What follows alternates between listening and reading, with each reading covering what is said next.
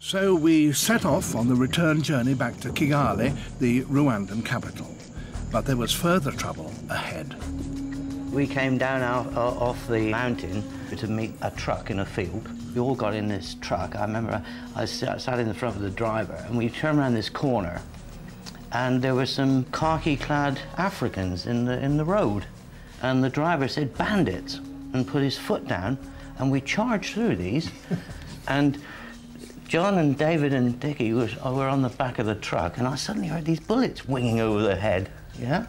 And it was then that it dawned on us that actually it wasn't bandits, it was actually the army that had been sent to arrest us, because we seemed to have been caught in the middle of some sort of infight about making an anti-Rwandese publicity film about the way they weren't looking after the natural resources after Digit was killed.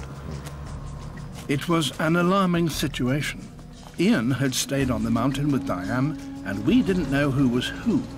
But you don't argue with people carrying loaded rifles. I was hauled off the back and taken away to be strip searched and so on.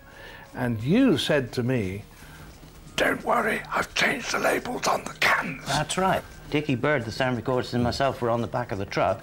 Dickie, I said, if they confiscate this film, we've been up that mountain in all that effort for nothing. We put exposed labels on unexposed rolls of film, and we gave them the unexposed rolls of film.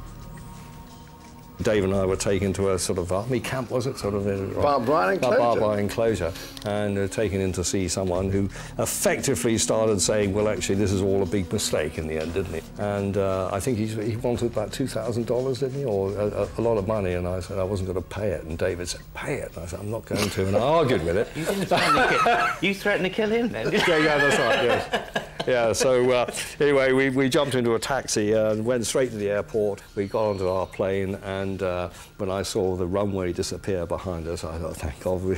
That's right, yeah, yes, yeah.